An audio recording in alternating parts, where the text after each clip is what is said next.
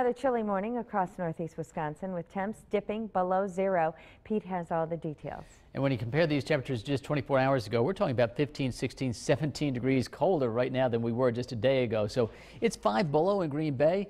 It's 8 below now in Appleton, 5 below in Oshkosh, and Fond du Lac. Add a little bit of wind to this, and you can see the wind chills are down there 20 to 25 below in most locations. So it's going to be cold today. The wind chills will actually be below zero throughout the day. The temperature will only top out at 8 degrees.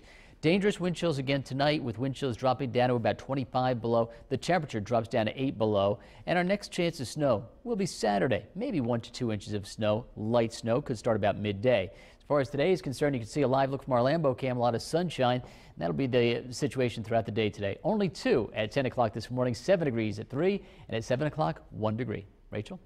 Because